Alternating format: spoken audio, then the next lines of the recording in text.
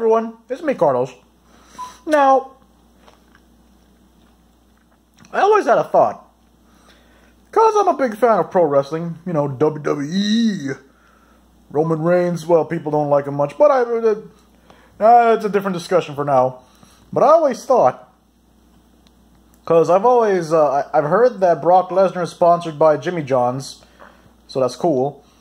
But I always thought to myself, if I was ever a pro wrestler, I want to get sponsored by the food places I like, and I won't even have to tell them, oh, you don't have to pay me. Only one condition. Free food. A burrito place, give me 3 steak burritos.